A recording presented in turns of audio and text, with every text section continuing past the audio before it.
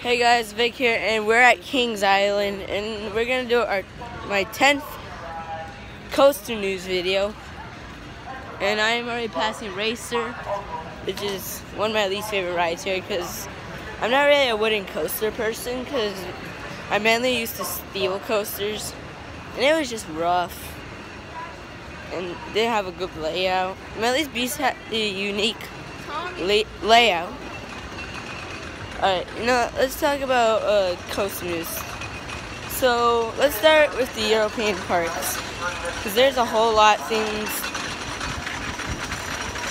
that have happened. First up,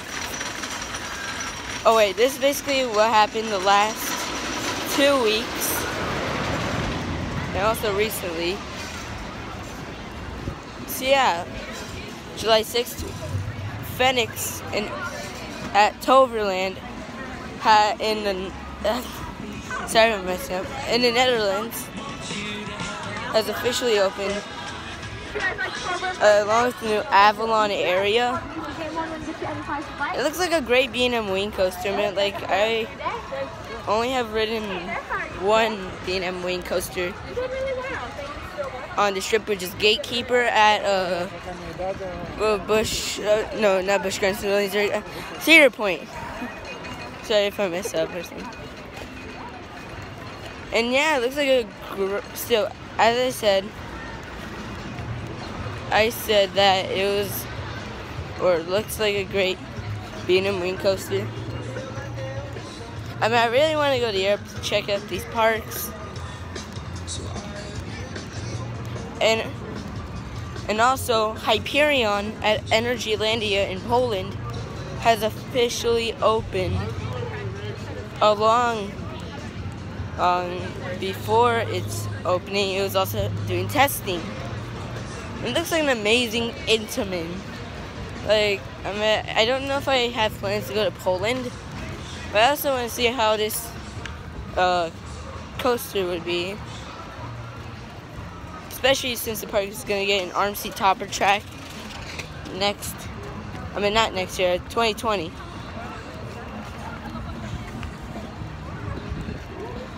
And also Valkyria at Liseberg in Sweden has been almost completed. I mean, like, actually the track work's completed. They just have to try and do things since the tunnel problem. It's just like clay in the mountain or underground. It looks like a great B&M dive coaster. Still only ridden two, which is Griffin and Valraven. I mean, they're good. Oh, here's some big news. Kennywood has officially announced their new for 2019 coaster called Steel Curtain, which is a Pittsburgh Steelers themed roller coaster. It's gonna be by S&S, and it looks insane. Like, the line looks pretty, not line, but the coaster looks pretty cool. Sorry if I mess up, but I'm going to do. But yeah, I mean, like, wait, Mom, is that way? Is that way? We're heading to Beast. Second time. Yeah, we're having a good time at Kings Island. I did say I was going to do a review. Probably today I'm going to be doing a review.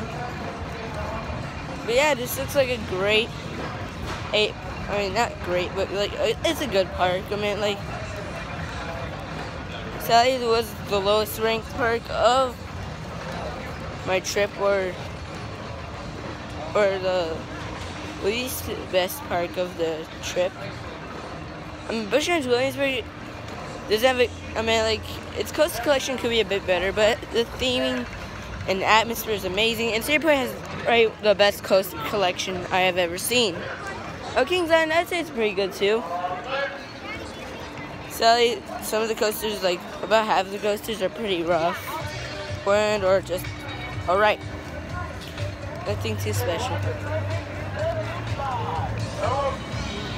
And yeah, I mean, like, there are some more things I should be talking about, like that have been happening in this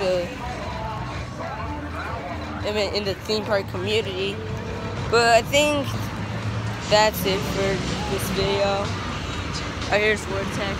This thing sucks. Probably my worst aerodynamics coaster, or the worst aerodynamics coaster I have ever ridden. I actually thought Corkscrew at Cedar Point was actually pretty decent. Let's just say that's like the worst ride there. Also, Lockham's Monster's a great aero.